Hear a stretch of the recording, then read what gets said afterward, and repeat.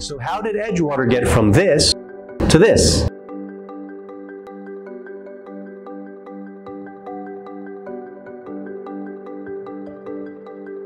Hey, this is Sep Niakan from Blackbook Properties and CondoBlackbook.com, here to help you search Miami like an insider. Today we're going to be talking about how Edgewater has become one of Miami's luxury hotspots.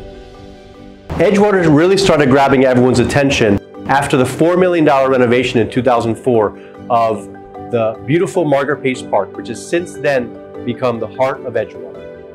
Another attractive aspect of Edgewater is that it's central to everything. It's right in the middle of all of the neighborhoods everyone wants to be in. It's right in between Design District, Midtown, Wynwood, Downtown, Brickell, and the Miami beaches. You can pretty much get to any of those places within 5 to 10 minutes. It's an unbelievable location, and better yet, it's got a lot of waterfront options.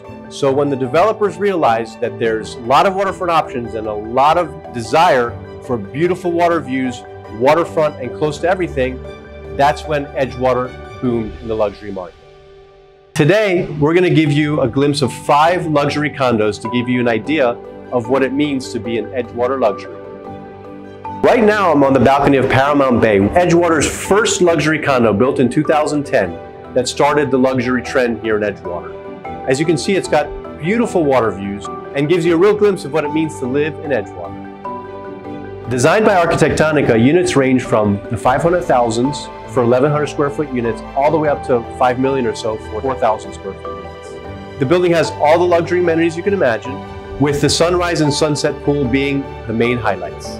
Biscayne Beach is another great luxury addition to Edgewater, built in 2016 and architected by BC Architects. Units here range from 440,000 up to 7.7 million for penthouses. Another great addition by Arquitectonica was the Paraiso District, which is 4 towers, with one Paraiso being the most luxurious tower of all, starting around the 500,000s for 950 square feet and going up to 5 million or so for the penthouses. Edgewater continues its luxury waterfront spree with 2 new projects, Elysee and Missoni Bahia. Elysee, another project by Arquitectonica, is actually my partner's favorite project because it has the largest units in Edgewater and is a very sort of boutique building, long, tall, and thin. And that brings us to the 5th luxury project in Edgewater, which is Missoni Bahia. What I love about Missoni Bahia is actually it's always been one of my favorite fashion brands. Did I say fashion brand? Yes, that's right. It's the latest trend in Miami condos where fashion designers are actually branding condo buildings. Missoni Bahia is a great example of that.